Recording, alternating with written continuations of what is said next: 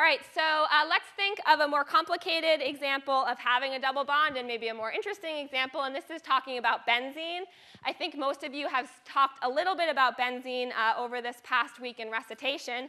Benzene is a ring that's made up of 6 carbon atoms and 6 hydrogen atoms. So let's picture what this looks like here, and we'll start with 4 and we'll add in our last 2. So essentially we have 2 ethene or ethylene molecules here to start with, where these blue are our 2 sp2 hybrid orbitals. So you can see that for each carbon atom, one is already used up binding to another carbon atom. If we think about bringing in those last 2 carbons, what you can see is that for every carbon, 2 of its hybrid orbitals are being used to bond to other carbons. So that leaves each carbon with only 1 hybrid orbital left. And if we think about the 6 hydrogens, now each of those are going to bind by combining one of the carbon hybrid orbitals to a 1s orbital of hydrogen. So if we think about what bonds are in this molecule, we actually have 6 of these sigma carbon sp2 bonds. We also have carbon sp2 hydrogen 1s bonds. How many of those do we have? Yep, we also have 6 of these because we have 6 carbon-hydrogen bonds.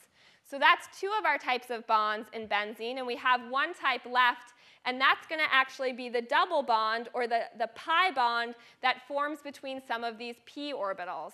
So we can have 1 bond here between this carbon's p orbital and this carbon's p orbital.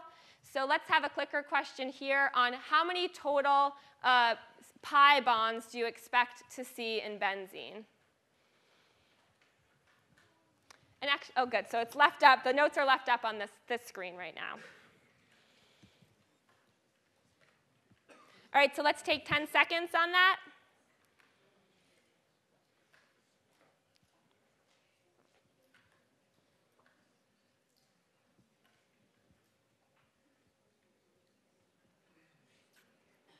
All right, great. So most of you saw that what we would expect to see is 3 bonds. Some of you thought 6, so let's take a look at why 3 is correct. So what we end up having is 3 of these pi 2py bonds. We can have 1 between these 2 carbons here. Can we have 1 between these 2 carbons here if we have 1 here? No, we can't. We're already using it up in this pi bond here. So that means we're limited to only 2 other spots on the molecule, so we have 3. But of course, what you saw in recitation, and hopefully what you can now think very quickly by looking at this, is that this is not the only configuration of pi bonds that we could have in benzene. There's absolutely no reason I couldn't have switched it around and said that instead the pi orbitals form between these atoms instead of those first atoms I showed.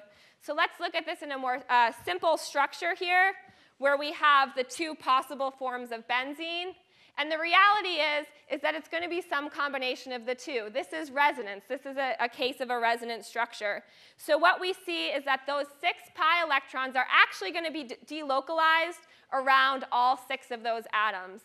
So if you think about any one of these carbon-carbon bonds, what type of a bond would you expect that to be? What would the bond order be for this bond? Yep, it's going to be a 1.5 bond.